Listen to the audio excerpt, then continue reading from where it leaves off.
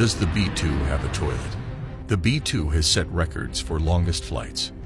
This plane is meant to cruise past enemy air defenses with stealth characteristics and has also made some historic record flights.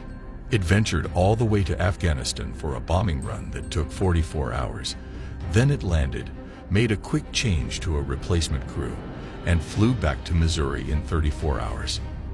The crew rest and comfort is important on multi-day missions.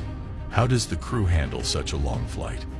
Equipped with a bed, toilet, and microwave, the B-2 is a second home for the crew.